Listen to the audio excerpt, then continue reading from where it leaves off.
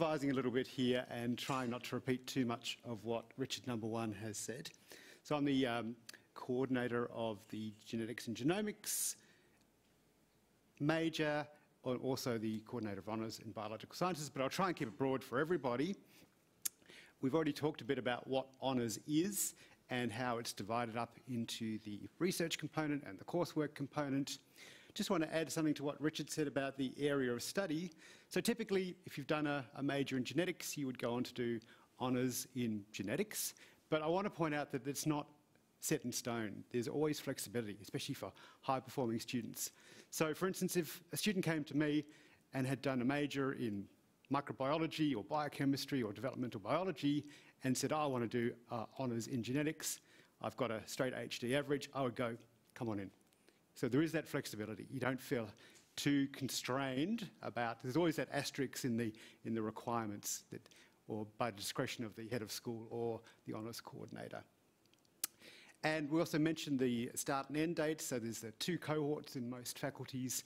There's the February to late October cohort and the July to mid-April cohort. So there are 2 possibilities for when you would do honours.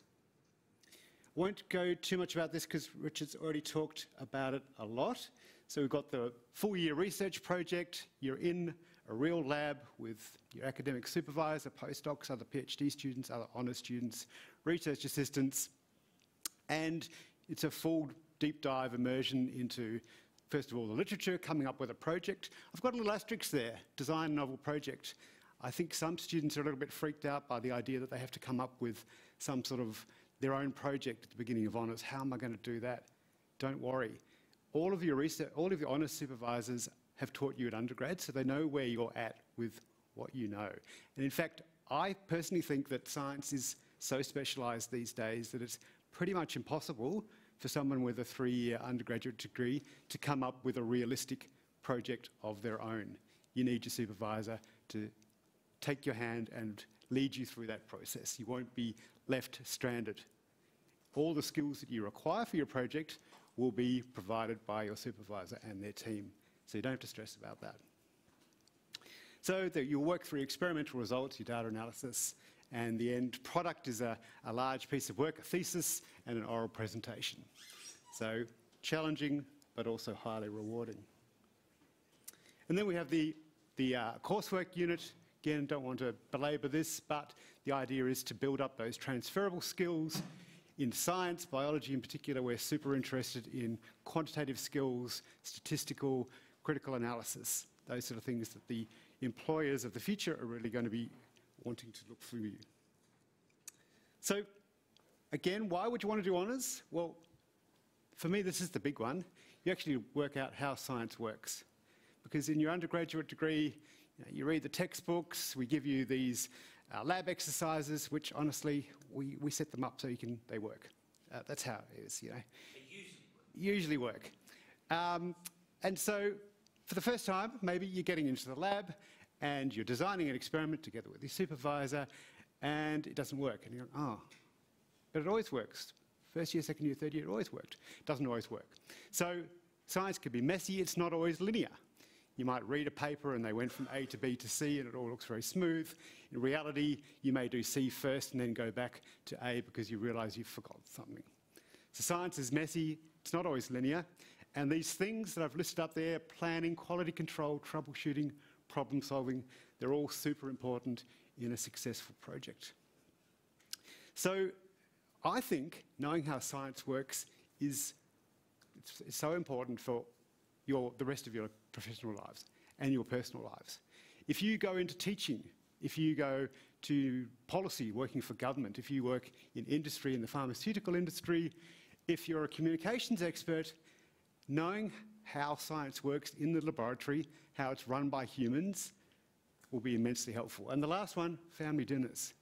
You know, if you've got that pesky uncle who goes on about conspiracy theories, if you can give them a real-life example, look, I've worked in a lab. I know these are human beings, they're working really hard, they're intelligent, they make mistakes, they go back, they check, they do it again. Those sort of skills are fantastic for your future. Already talked about, if you're interested in a career in research, honours is probably the key was the simplest way to go about that. So if you want to do a PhD, you either need to do honours, which is your 1-year degree, or a master's, which is 1.5 to 2 years.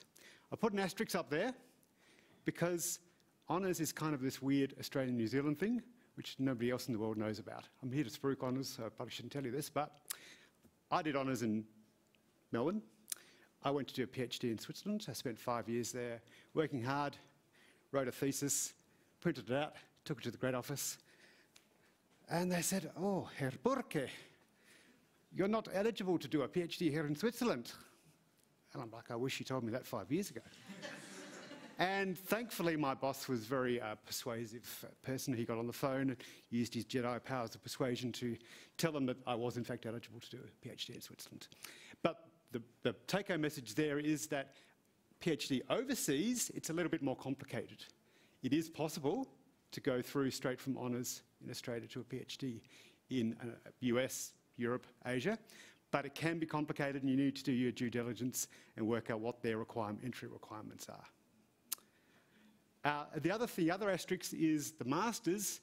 It would have to be a master's with an extensive, significant research component in order to go on to a PhD. A purely master's by coursework wouldn't necessarily get you into a PhD program. But research is, it's a wonderful, accelerating career. And so if that's what you're interested in, even if you don't know, but you're thinking maybe research, 1-year honours is a great way to put your toe in, test it out. You might love it, you might hate it. It's only 1 year. Domestic, local Australian resident students are eligible for Commonwealth supported places, correct me if I'm wrong, CSPs, which is a potential advantage over masters where you may have to pay full fees.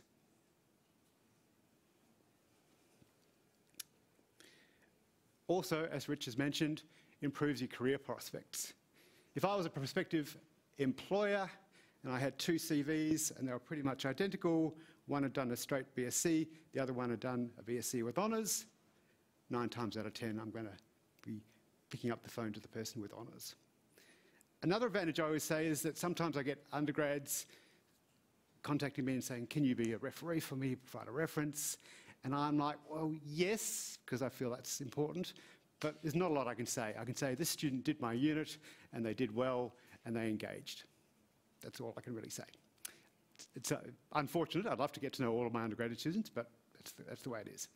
Whereas if someone has done honours with me, I've known this person intensively for 8 months and I can give a very detailed, normally very positive reference for that person, and that will be really reassuring for any prospective employer.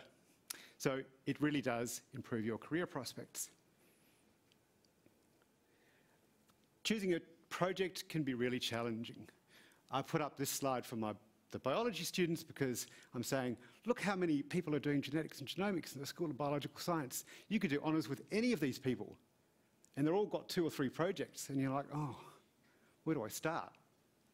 And my advice is, if you think back through your undergraduate units, is there 1 or 2 academics that you just loved and felt you could get along with for 8 months, and just go and talk to them.